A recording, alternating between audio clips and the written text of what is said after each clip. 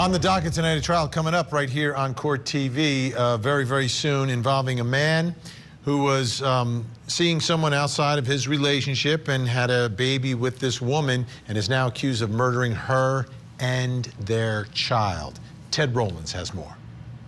We are truly saddened by this horrific tragedy. Our heartfelt condolences go out to the victims, family, and friends. Customs and Border Protection is taking this allegation very seriously.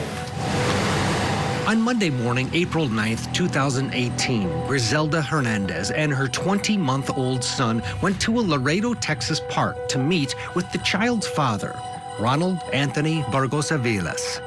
Hernandez was 27 years old, a single mother who was putting herself through nursing school. She wanted to meet with Burgos-Aviles to ask him to help pay for daycare for their son, Dominic.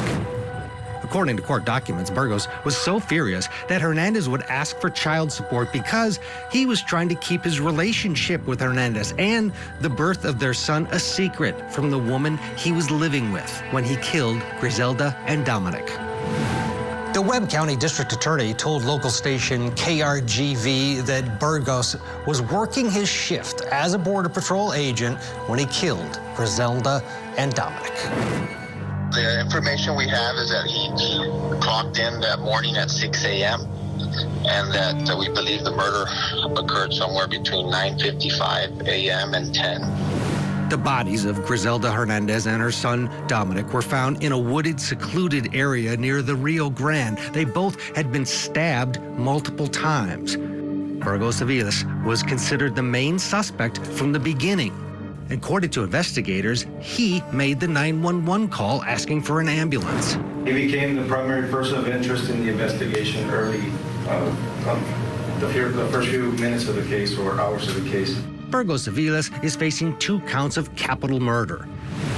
The Webb County District Attorney is asking for the death penalty if Burgos is convicted, telling KRGV that it's because of how he allegedly used his background in law enforcement to commit the crimes. He used his uniform and his specialized skill to carry out the crime, decide when, where, how he was going to do the crime, how he tried to cover up the crime. This is kind of sick also. Unfortunately, tonight we have a slew of these stories. Let's bring back in our think tank, Eklund Mercy, Kirk Nurmi, Eric Faddis with us. Eric, this sort of combines the first 2 stories we were talking about, right? You got someone now with the law enforcement background using that, and in this case, the allegation to kill his own child and the mother of his own child. Prosecutor here looking for the death penalty. Yeah, you know, not surprised they're seeking the death penalty in Texas as opposed to Ohio, where it's still an open question. But yeah, here, I mean, I think a thread that runs through this is a position of trust, right?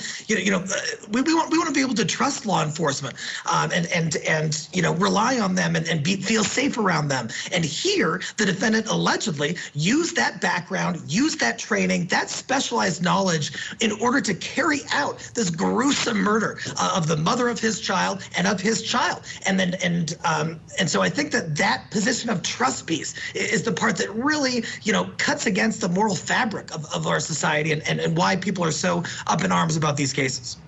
Eklund Mercy, this is not a case of mental illness.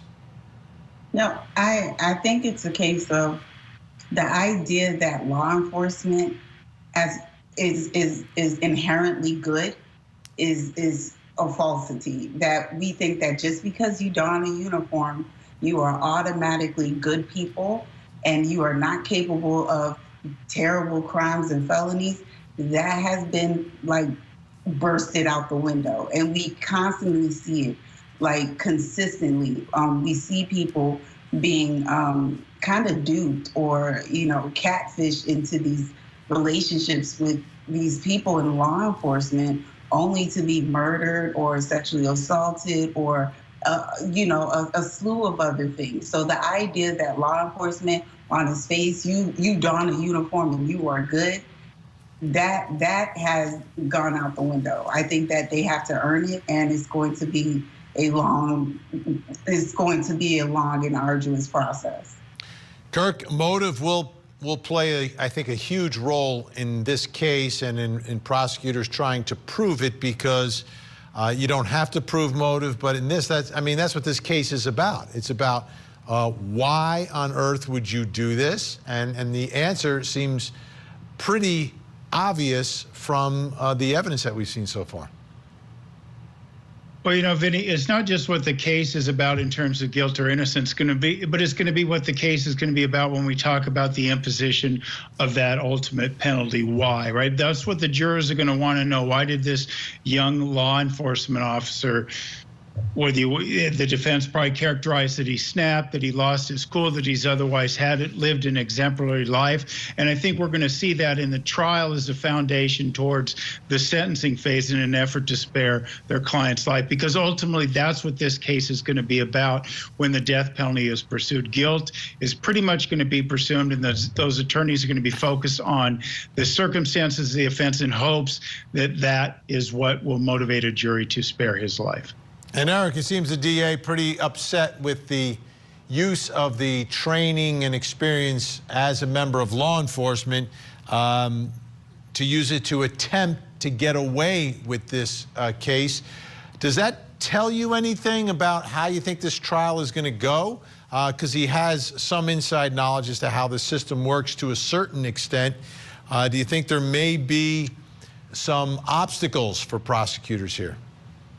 You know, I'll be interested to see kind of what their approach, and Eklund it's a nail on the head. You know, I think America's kind of waking up. We had this fantasy, this illusion that law enforcement is always good. And don't get me wrong, that there are some who are absolutely great, but there are some who are not. And when those folks violate the public trust, they need to be held accountable in a firm and direct way. And I hope that that's what the prosecutor pursues here, assuming that this gentleman is guilty. Right, but when you say some are good and some are bad, it's not like, we're not talking 50-50 flipping a coin here, Eklund. We're not talking about that. We're talking about there are a few that are really bad, and there's a whole bunch that are super brave, keeping us safe, Eklund. I'm taking it as a subjective, one by one, until, besides the passing of time, if we can show what law enforcement has done to weed out these bad apples, to train people to understand what reasonable suspicion and probable cause is. If the only thing we got is the passing of time and more money, I think it's a subjective basis, one by one. You prove that you are good in that uniform, one by one. Each man, each woman by themselves. All right. Don't go anywhere, folks. Fasten your seatbelts. Up next. In tonight's Tank Takes, a man accused of shoplifting a sex toy at Target is caught on body cam as the sex toy falls to the ground. And tonight we're asking, on which aisle do they sell those? There was pounding on the door. Bang, bang, bang. He said that we'd seen his face and there was no way that he could ever let us go. I survived because I'm a born fighter. I Survived.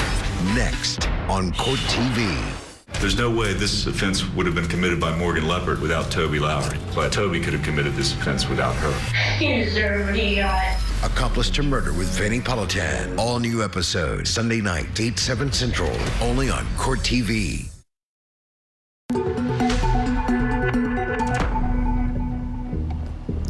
Welcome back. Time for tonight's Tank Takes, where we take a look at the world of crime and justice. Some of the stories that are off the beaten path just a little bit. Still with us, our think tank, Eklund Mercy, Kirk Nurmi, Eric Faddis. Are you ready? Ready. All right, first story. This one we are calling Wave Runner, taking place down in the Gulf, down in the Panhandle of the Gulf. A 38-year-old man from Florida is out in the water on his boogie board. Usually that's okay, but it was a double red flag situation.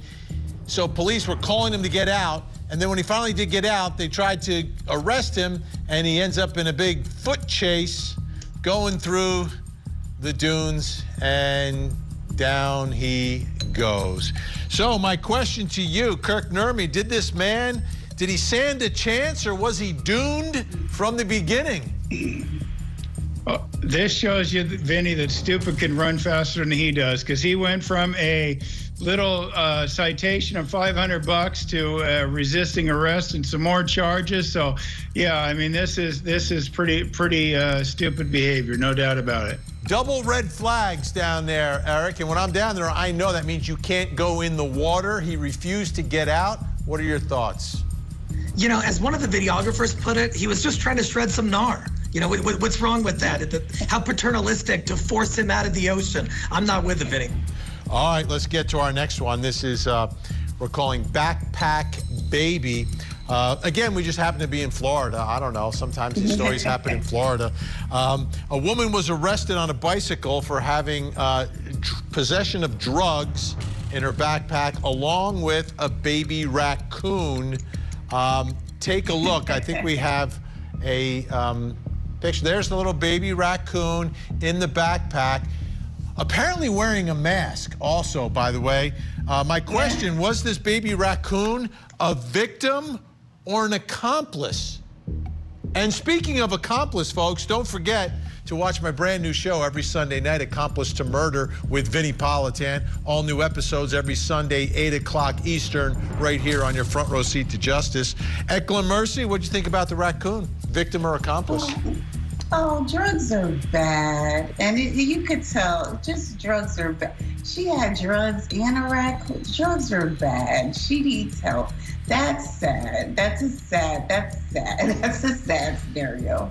That's a sad scenario. Kirk, you have an interesting look on your face right now. What's on your mind? Well, that segue of yours was so slick, Vinny. I'm trying to catch my breath. But listen, you know what?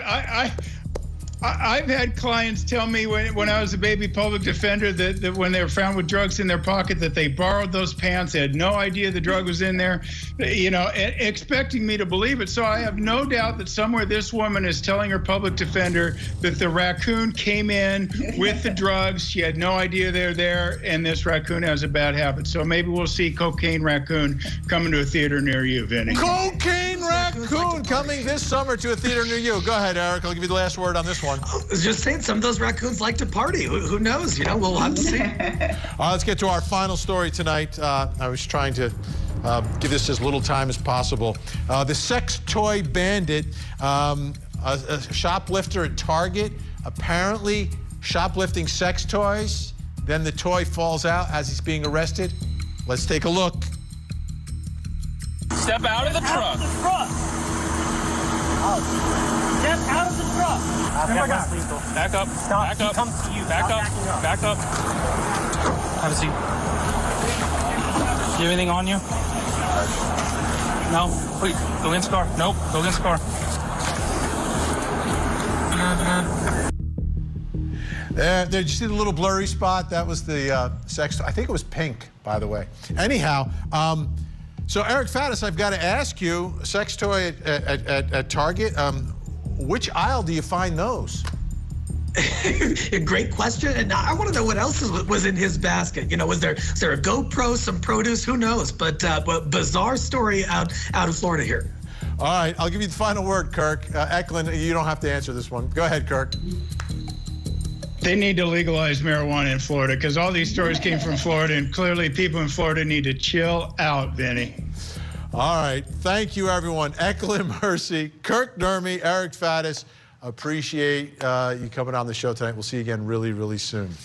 All right, folks. Before we go tonight, we have a missing child. So please take a close look at the screen. This is Devin Austin.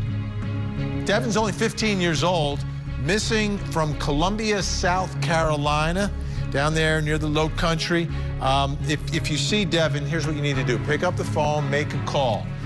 1-800-THE-LOST, 911, or you can call the Richland County Sheriff's Office. The phone number is on the screen for you.